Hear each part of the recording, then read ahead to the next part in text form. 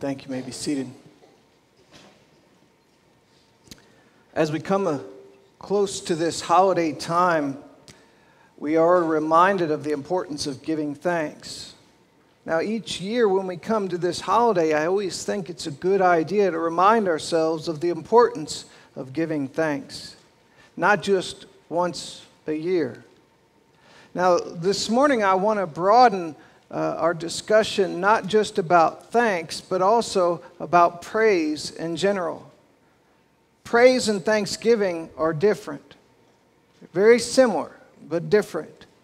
Thanks is when I show appreciation for something that has been done for me. When I am thanking God, I'm saying, God, thank you for what you did for me. Praise is a little bit more encompassing, where it's not just appreciation for what God has done, but it's also adoration for who God is. That I can say, God, you are awesome. It's not just thanking God, it's praising God. So this morning I want to talk to you about the importance of praise in our Thanksgiving. Now, church, when do we praise God? We should all the time. We do so not just because it was asked of us, but we praise God because He is worthy of our praise. We praise God not just because it's a beautiful thing for Him, but it's also a blessing for us. When we praise God, we are grabbing hold of the very fabric of our own soul. We are doing that which God has created us to do. As you can imagine, what would it be for a bird that would not fly? What would it be for a frog to live its life and not jump? What would it be for a fish to not swim? What would it be to be a groundhog? And what do groundhogs do?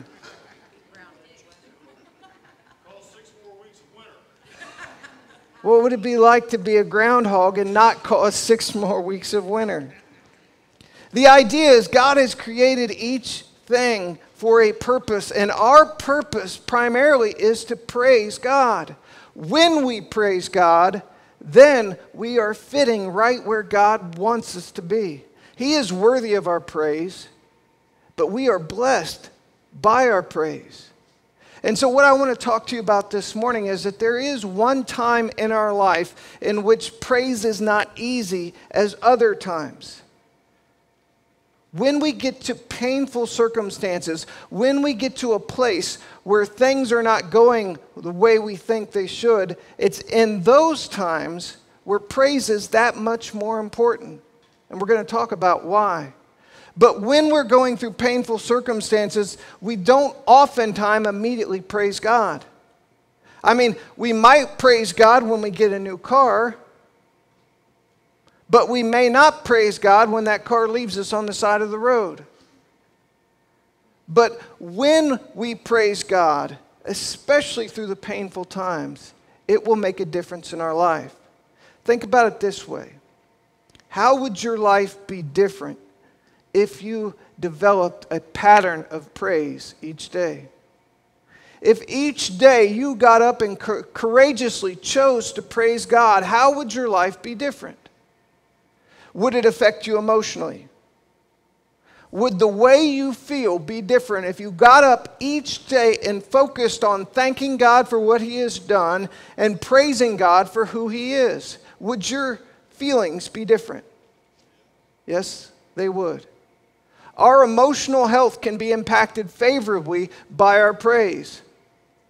Not just our emotional health, but certainly our spiritual health. When we are praising God, we are drawing closer to God. When we draw into His presence, we will be blessed spiritually. What about our physical health? There have been studies done by secular scientists pointing out how an attitude of gratitude impacts us in our physical health. Studies done that demonstrate that our blood pressure, our stress levels are reduced just by having an attitude of gratitude. What about your relationships, relational health? Some of you might be thinking about that one person, the extremely negative person, The one that no matter what happens, they find fault in it? That even all the good things that may happen to them, they still do not praise God? You like being around that person?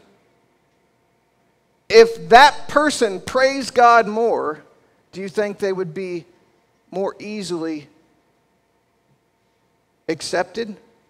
So when we praise God, we are bettering ourselves physically, we're bettering ourselves emotionally, we're bettering ourselves spiritually, and even socially and relationally. Praise is important, not just for us, but also for God. So as we come to this point, we're going to look about how we can praise God even in difficult times. And if you have a copy of God's Word nearby, we're going to look in the book of Psalms. The book of Psalms, mainly right in the center of your book, is a book of praise. And in this book of praise, we're going to see specifically how we can praise God even in difficult times. The title of the message this morning is Praise Through the Pain. That even though when we're in difficult circumstance, we can choose to praise God. And we're going to see in Psalms 22 how David in this time in his life had deep despair and definite discouragement, but yet he chose still to find something to praise God about. So if you found the place, we're going to be in Psalms chapter 22. And as you are able, would you stand with me as a demonstration of respect for God's holy, written, inerrant word. David writing, my God, why have you forsaken me? Why are you so far from saving me? From the words of my groaning, O my God, I cry by day, but you do not answer, and by night, but I do not find rest. Yet you are holy, enthroned on the praises of Israel. And you, our fathers, trusted. They trusted, and you delivered them. To you they cried and were rescued. And you they trusted and were not put to shame. But I am a worm and not a man, scorned by mankind and despised by people.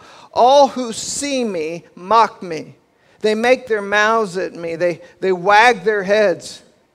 He trusts in the Lord. Let him deliver him. Let him rescue him, for he delights in him. Yet you are he who took me from the womb. You made me to trust you at my mother's breast. On you was I cast from my birth, and from my mother's womb you have been my God. Be not far from me, for trouble is near, and there is none to help. Would you pray with me?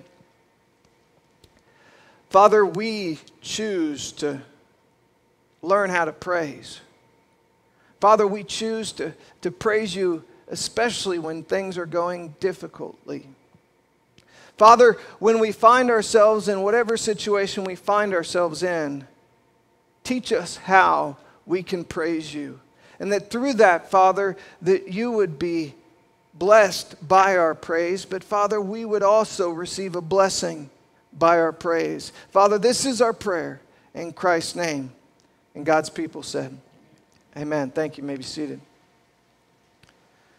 If you're taking notes inside your bulletin, you can jot this down. The main idea I want you to get this morning in how we praise God is simply, I wrote this down.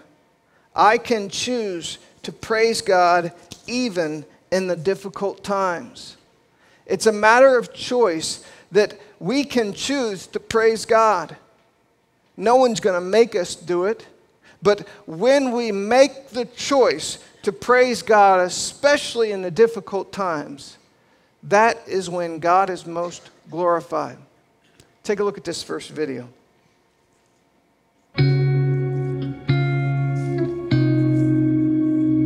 2016. The year is almost over. And what a year it's been.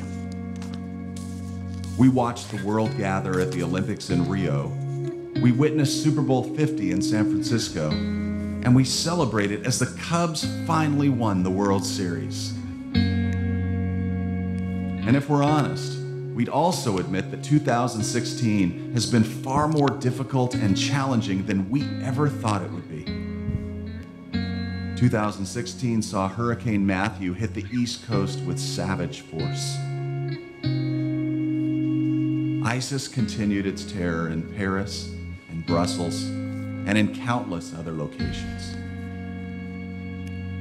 A sniper took the lives of 5 policemen in Dallas. And the presidential election only proved just how divided and fragmented our country really is. 2016 really has been a difficult year. And then Thanksgiving appears out of the blue, and it's hard to find things to be thankful for. Unless we see with new eyes. New eyes that frame the burst of a morning sunrise, reminding us that God is always offering us a fresh start. New eyes that refocus on those meaningful times experienced with close friends and how our hearts are always filled afterward. We might see that family member who brings warmth to a cold day, or that retriever that still thinks she's a lapdog. No matter what's happening outside of us, God is always doing something on the inside. And Thanksgiving is that holiday that invites us to see the hand of God and then to express gratitude for what He's offering. Because every ordinary moment is filled with the extraordinary. We just need eyes to see. And maybe, just maybe, we'll begin to see God most clearly when we thank Him most often.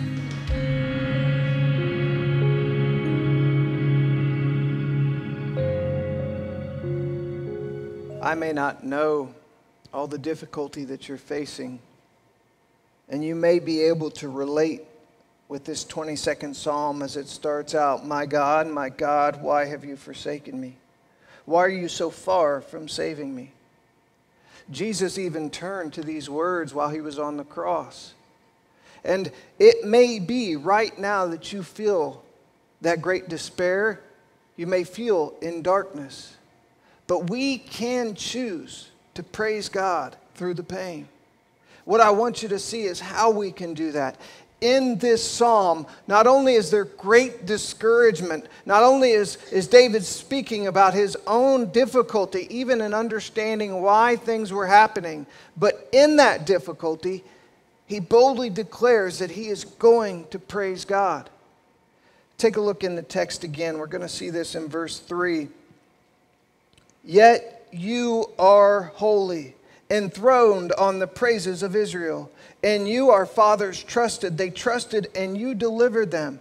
To you they cried and were rescued. And you they trusted and were not put to shame. As we are talking about praising God through difficult times, the first thing I wrote down was this, point number 1. I can look back to what God has done. I can look back to what God has done. As we are seeking to praise God, the first thing is we have to be able to get past our own problem. And we have to remind ourselves of God's providence. So instead of just focusing on what's wrong, we need to focus on what's right. And the first thing we can do in focusing on what's right is looking back to the things that God has already done. I wrote this down for letter A under point number 1. I can remember God's redemptive efforts. You can choose to remember what God has done to bring you salvation. We talk about this on a general sense. Again, in the text, he's talking about Israel and how Israel trusted God. And when they trusted, they were delivered. So we can, in our knowledge of Scripture, remind ourselves of the good things that God has done. How does that bring praise?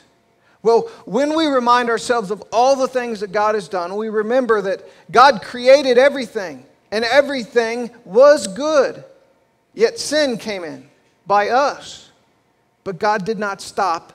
He then brought His Son to die for that sin. He first made a covenant with Israel through the law, and then made a covenant through the blood of His Son by grace. So we remember all the things that God has done, and we praise Him for those things. And as we praise Him, we will see that God can be glorified even in difficulty. Look at Psalms 44. I think in order to praise God for the things He has done, we need to have a pretty good handle on Scripture. The more we read Scripture, the more we see God's redeeming efforts. Psalms 44 says, "O God, we have heard with our ears, our fathers have told us what deeds you performed in their days, in the days of old. You with your own hand drove out the nations, but them you planted. You afflicted the peoples, but them you set free. For not by their own sword did they win the land, nor by their own arm save them. But your right hand and your arm and the light of your face, for you delighted in them." Seeing that we remember what God has already done. This helps us because we remember who God is. Look again in the text. Verse 3 says, "Yet you are holy." We remember to praise God by knowing what He's done, which helps us understand who He is. You say, well, what about what He's done for me? Sure, I can praise God what He's done for everyone else, but what about what He's done for me? Or the lack of what He's done for you? Is it possible that we could, in our current situation, instead of focusing on the problems, focus on God's provisions? Instead of what's going wrong, can we stop and thank God for what's going right? Will that make any difference if instead of just focusing on God, why have you forsaken me? Why have you given me this problem? Instead, focus on the things that are going well. Would that help us in our praise? Yes, it would. I wrote this down for letter B. I can remember God's specific blessings. I can remember God's specific blessings. In the 22nd Psalm, starting in verse 9, it says, "Yet you are He who took me from the womb," giving God credit for life. "You are me who, you made me trust you at my mother's breast," giving God credit for faith. "On you was I cast from my birth, and from my mother's womb you have been my God." Talking about credit for God supplying everything. So we can, as we look back to what God has done, we can look to what God has done for us. We have blessings to thank God for. And that requires a little bit of memory. I asked in the first service, let me ask you, who is more likely to lose their memory, men or women? Not even going to touch that one, are you? Do men lose their memory faster, or do women? Because as we're talking about this, we realize we should have a pretty good knowledge of Scripture, reminding ourselves of what God has done, but we also need to have a pretty good knowledge of what God has done for us, that we can remember the things that God has blessed us with. Because I don't know if it's like this for you, but sometimes for me, I am begging God to give me something that I really feel like I need, and I'm trusting Him for that. And then He gives me that which I ask. Do I say thank you? Or do I then look to other problems in my life? It almost seems like I always come to God, and when I come to God, He answers that prayer, but as soon as He might answer that prayer, I forget to look at the blessing and start looking at some of the other problems. I know I'm not alone in this. Luke 18, Jesus had just healed 10 lepers. And He says, specifically, Luke 17. In Luke 17 it says, "Then one of them, when he saw that he was healed, turned back, praising God with a loud voice. And he fell on his face at Jesus' feet, giving Him thanks." Now he was a Samaritan. Then Jesus answered, "Were not 10 cleansed? Where are the 9? Was no one found to return to give God praise, to accept this foreigner?" And He said to him, "Rise and go your way. Your faith has made you well." Think about that. If we were to carry that percentage on, would it mean that 9 out of 10 people do not recognize the blessings that God has already given them? Would it mean in my life, 90% of the time, I look past the very blessings that God's given me and not then focus on the problems? But we should have a good memory of the blessings. I remember 3 brothers had moved into an apartment together, and these 3 brothers, 92, 94, and 96 years old. These 3 brothers hanging out together, one particular day came by, and one of the brothers says, I'm going to go upstairs and draw a bath. Goes upstairs, fills up the bathtub. He gets ready to step in the bath, and he stops, and he says down to his brothers, hey, was I getting in the bathtub or getting out of the bathtub?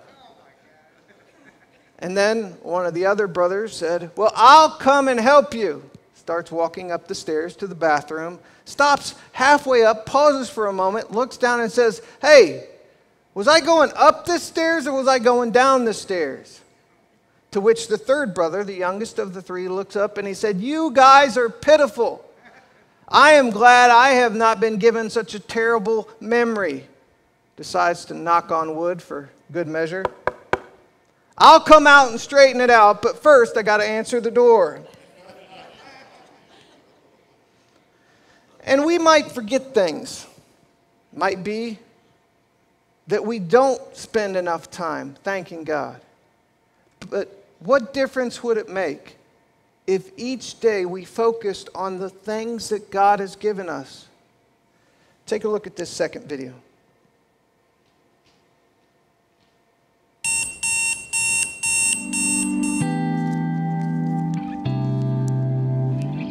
I woke up this morning and was greeted by the sunrise.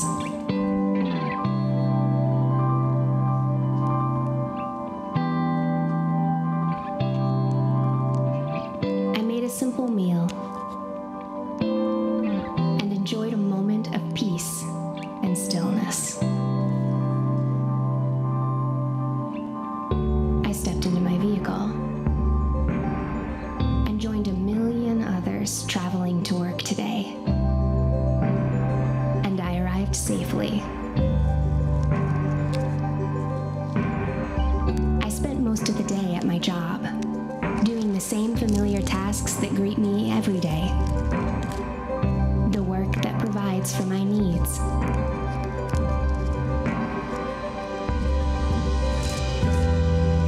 I took a walk in the park and received a smile from a stranger. I picked up a few groceries. I spoke with my parents, and then I met a friend for coffee. I turned on the radio in my car. I sent a message to someone 1,000 miles away. I washed my clothing. I returned home. A very ordinary day.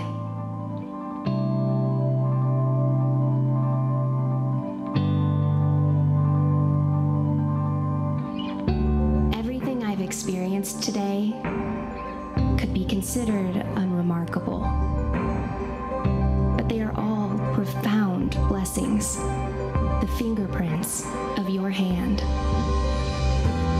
Help me to grasp the wonder in the small and the simple, to notice the miracles which surround me constantly, to see the beauty in the commonplace and take nothing for granted.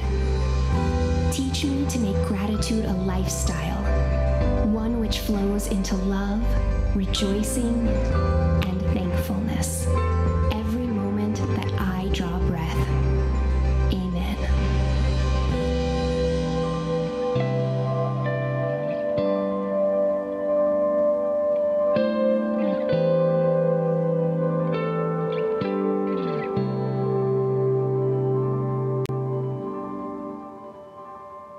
How would life be different if we could live each day praising God for the many blessings? Psalms 103, bless the Lord, O my soul, and forget not all his benefits. And I know that many times in my life I focus on the things that are wrong, not the things that are right. In fact, it's interesting to me. It seems like when I experience pain, that registers a bigger portion of my memory than when I experience pleasure. If you've ever broken a bone, or you ever had the wind knocked out of you, you remember that event very specifically. It seems to create a big memory when problems and pain enter our life. But yet when things go well, we almost treat it as if nothing happened. What difference would it make for us to spend time remembering God's specific blessings and remembering God's redemptive efforts? So we see David first encouraging us to look back at what God had done so that we might be able to praise him. The second thing he does, and you look again in the text, verse 19 now in Psalm 22, in verse 19, he now moves from looking back to now starts looking to what is now and what will be. Verse 19, but you, O Lord, do not be far off. O you, my help, come quickly to my aid. Deliver my soul from the sword, my precious life from the power of the dog. Save me from the mouth of lion. You have rescued me from the horns of the wild oxen. I will tell of your name to my brothers. In the midst of the congregation, I will praise you. So he's gone from remembering what God has done, and he's now looking forward to what God will do. I wrote that down for point number 2. I can look ahead to what God will do. We can choose to praise God for what he's already done, getting our eyes off the problems and start recognizing God's provision. We can also look forward. Instead of looking for gloom and doom to happen, we can look for good things to take place. What do we call that? When a Christian looks forward. And as we look forward, we look for good things. We expect good things to happen. We call that hope. Faith is the substance of things that are hoped for, the assurance of things hoped for. But faith moving forward, we call hope.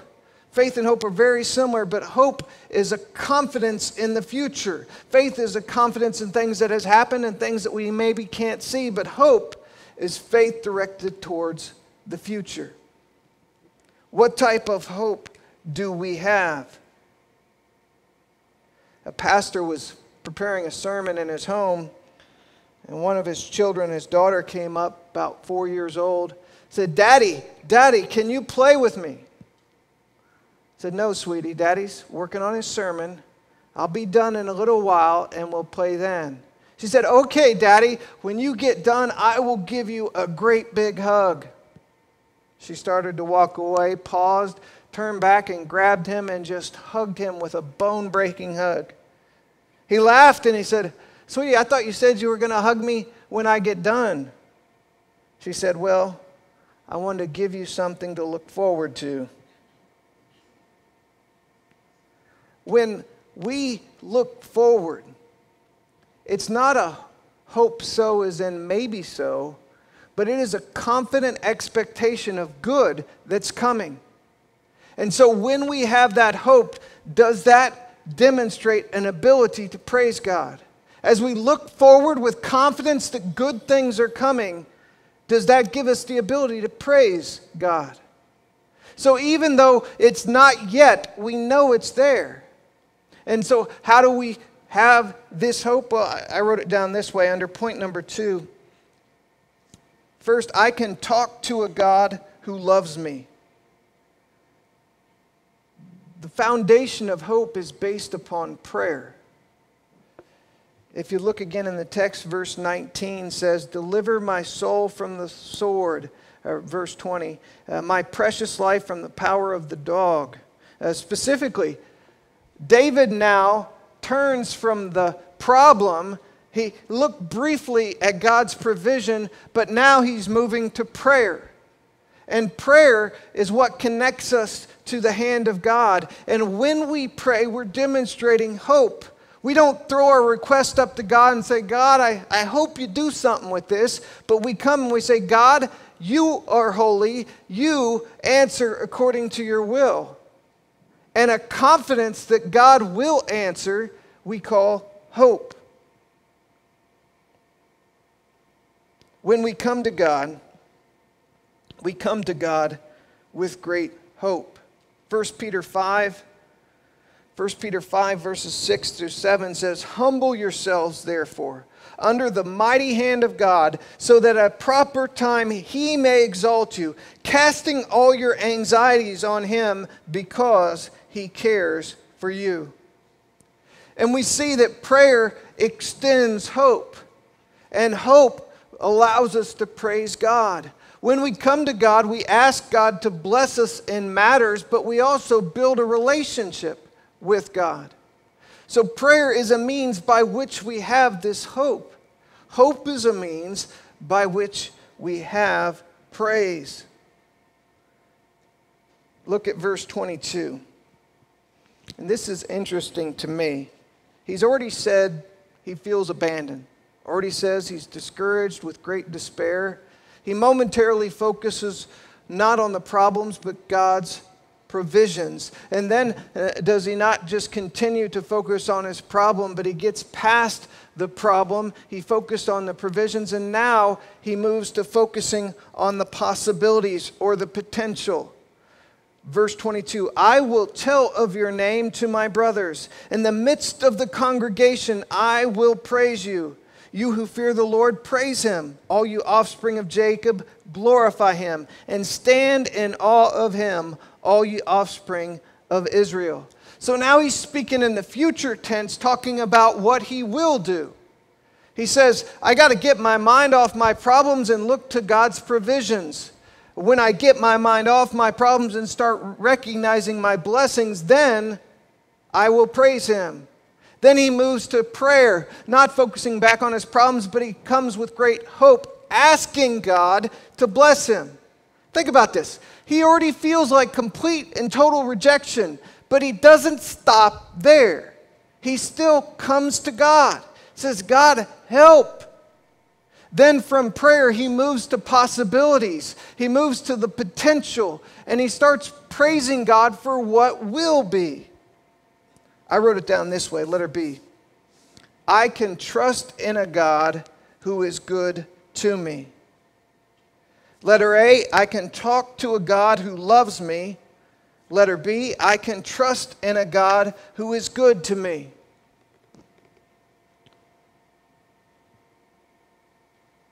When we come to God by prayer, we exercise hope.